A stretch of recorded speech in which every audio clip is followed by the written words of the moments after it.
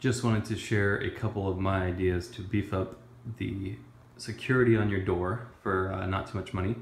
And the reason I'm kind of doing it this way is because we have extra tall doors. I think this is a 10-foot door, and a traditional security door for the outside starts around $500. So I didn't want to quite fork out that much money yet. So this is what I've done. I've done a few things for around $30, let's say. The first thing that I did is I've installed this U latch, and it's to me it seemed better than the chain and the little clasp that folds over the button thing like you have in a hotel room. This it's low profile and it seemed pretty sturdy.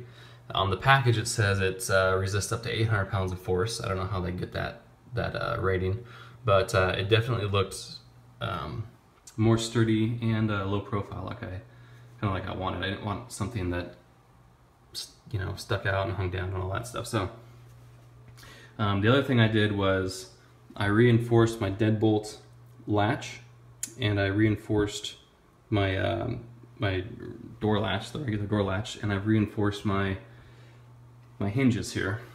So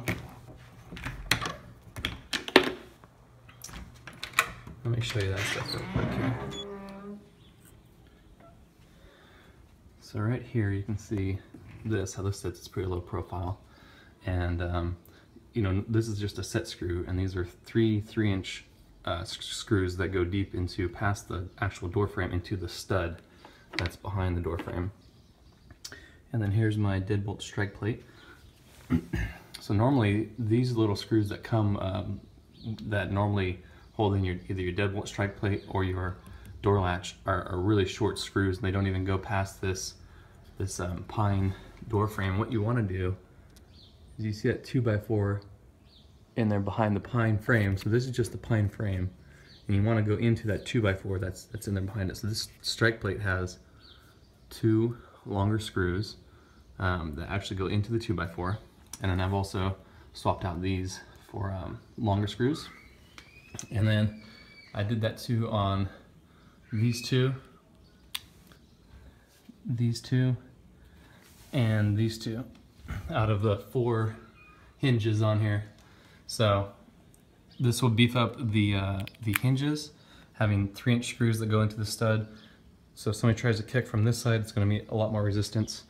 And then with this strike plate, with this latch, and this reinforced latch, I'm pretty confident that the door is definitely more reinforced, and if somebody can't break in right away, then they hopefully move on to the next house.